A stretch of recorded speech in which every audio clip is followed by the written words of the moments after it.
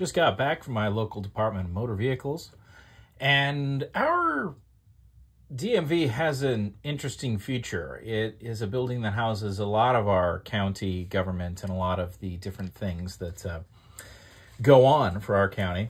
And one of those things is something we call the Haunted Thrift Shop.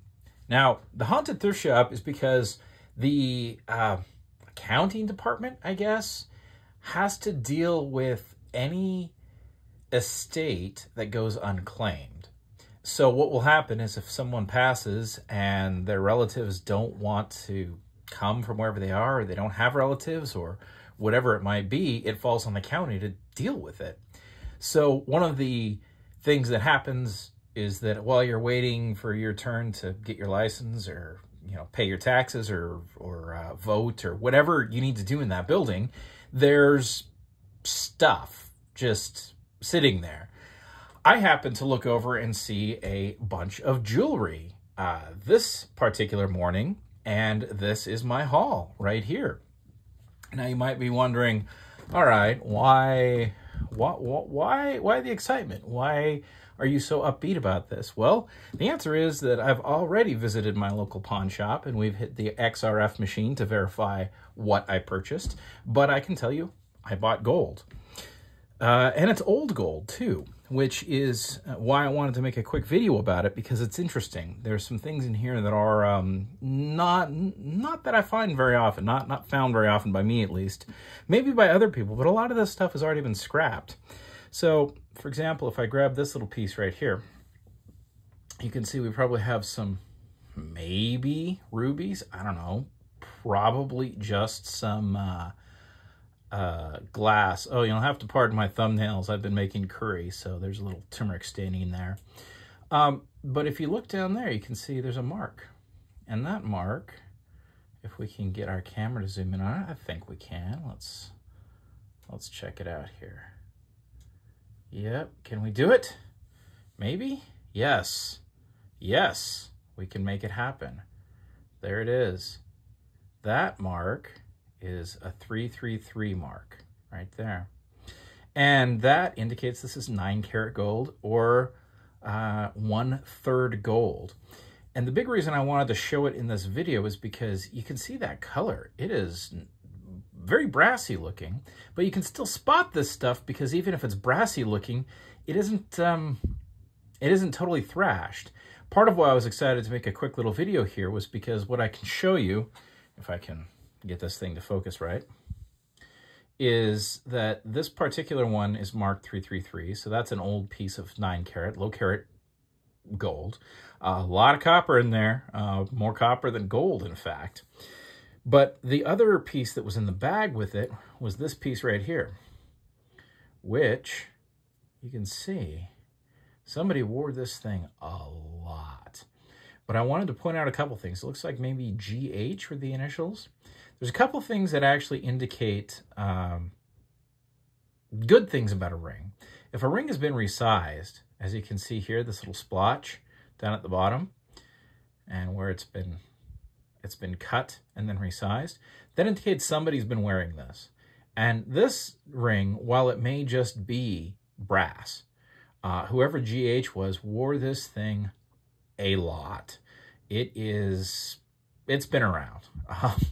And it was probably somebody's wedding ring, somebody who couldn't actually afford gold or silver. But the reason I wanted to show it, and the reason I wanted to show it next to this piece, which is somewhat tarnished gold, is you can see the difference between brass and gold, even when the gold isn't very high grade, old, dirty. And one of the big things you're probably seeing there is that little green on it. You'll see some green also, I believe, on the inside right there. And that is corrosion, and that's the copper corroding. Now, you won't get that green on a piece of gold, even a piece like this, which is more copper than gold. The gold will keep it from getting that green. So I was excited to grab this because not only is it, gold, and once you've got the gold bug, any gold's good gold. Also, it was cheap. I think these two rings cost me $7. But I also thought it would be a great way to be able to show you sort of the difference between a brass ring and a gold ring. A low quality gold ring. Because most people have probably seen nice gold rings. You might be wearing one right now, but not necessarily 333 gold like this one, or 9 carat is the other term for it. Now, a couple of the other pieces are fun. This one is came up as 10 carat, and you can see it is dang old. The stone in the middle looks to be glass, and I think the stones ringing it are also glass. It's very dirty. I'll probably wash this one up. But you can see from the construction that it's old. If it had any markings on it to indicate that it's 10 carat, they're gone. But you see how shiny that is? How nice that is? Even though the thing is, look inside there, filthy, utterly filthy. If this were a piece of brass, it would be black and it would have green all over it. But this piece does not. So I was able to determine, just looking at it, that it was gold. And somebody maybe has tested it. You see these little notches out right here and here. So somebody probably checked to see if it was solid gold in the past. Now, I don't know why it still ended up in the haunted thrift shop, as we call it. And I should note that the old building where this estate liquidation occurred, they definitely had a ghost. But they assured me today that the ghost did not follow to the new building. So they aren't sure if I should continue to call it the haunted thrift shop, but I think I'm gonna. In any case, I'm not sure how it ended up there. Well, somebody in the past knew that this was gold, and it comes up as 10 carat. So any gold is good gold, and a little bit of 10 karat gold, despite it only being 40% gold, it's still better than, hey, 33% gold, right? Now, we also have a couple other interesting pieces here. I grabbed this one, and I paid more for this one because I liked it. I don't know what else to say. It's also old, and it's actually marked as 10 karat. And you can definitely see, just looking at something like this, with the construction quality and the shine, when you see the marking right here of the 10 karat, you're like, oh yeah, that's 10 karat, with probably a couple little sapphires in there, and the seed pearls. Seed pearls are kind of out of vogue now. So if you see seed pearls in a piece, odds are it's an old piece. And it came with this little chain, which has lost its latch. But actually the chain did turn out to be 10 karat also. So pretty good little buy overall so far. The whole pile cost me $47. So I am not unhappy. I definitely got more than that amount in my gold. Now, the most interesting piece here is probably this one. Now, this one is a really good, let me zoom out a little bit. So this is a bracelet. I'll get our other little bits of gold out of the way. It is a very nicely constructed bracelet, and there's a few things you want to look for. If you're out and about and you see something that looks nice, look close at the details. The details are what will usually get you gold, especially if it's like dirty. If it's dirty but has some of these nice features, it's worth a second look. If it's old and has some of these nice features, it's worth a second look. Obviously, some of the new stuff coming out of China will have these features too, but it's new and it says China. So in this case, one of the first things we notice is this little chain here. And the chain is to keep it from falling off of your wrist entirely if the latch comes undone. So it's a safety chain. It's to keep you from losing your bracelet. To open up this bracelet, you see here, we press on this button and then it opens up.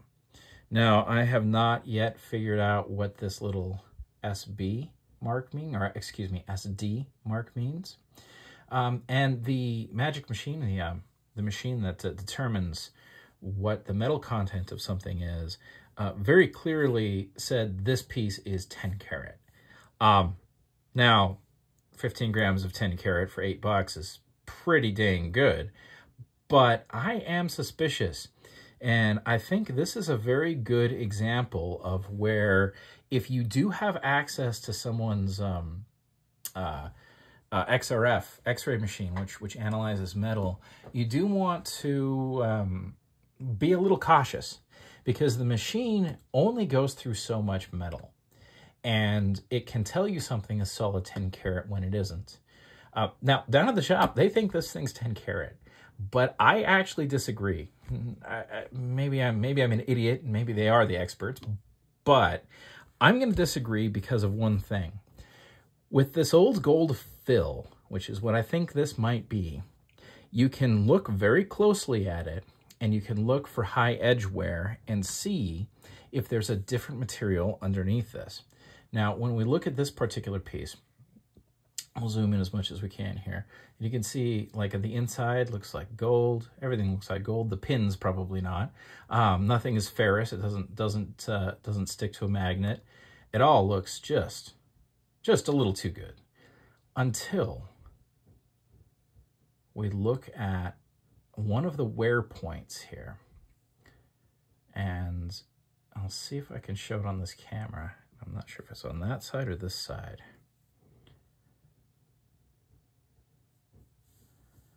Let's see here. So that looks really good. Let's flip that over. That looks still really good.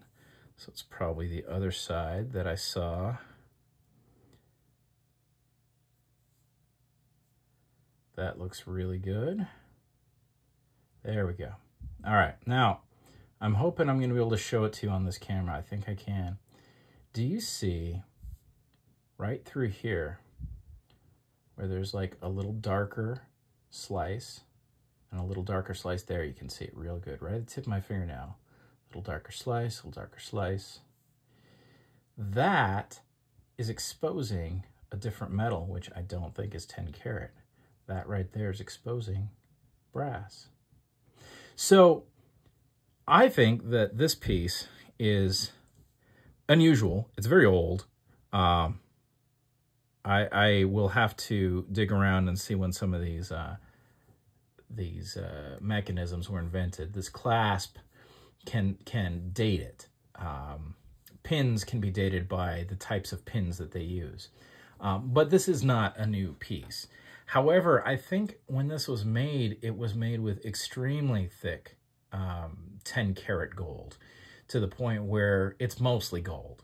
There's probably more gold in this than brass, which is a little confusing as to why they would do that. But I'm at a quandary now, and I would love for you to weigh in. I think it's a nice bracelet. I quite like it. I think that it would be a shame to destroy it, but I'll probably never know if it's actually gold without destroying it. So what do you think? Is this something that we should send off to the smelter and have dealt with, brought down to its constituent gold to find out what the gold content of this actually was? Or is it too nice and too interesting and too good a piece to actually be melted down? If you can drop a comment here, and maybe if you feel like you like this content, add a like. And even if you're not if you're not a subscriber, hit a subscribe. That would really be awesome for the channel. And if you have any other things you'd like to talk about on these videos, let me know, and I'll see if I can dig stuff out, and I'll just continue to make these little educational videos showing the different things that I've come up with. And I hope you're having a great day.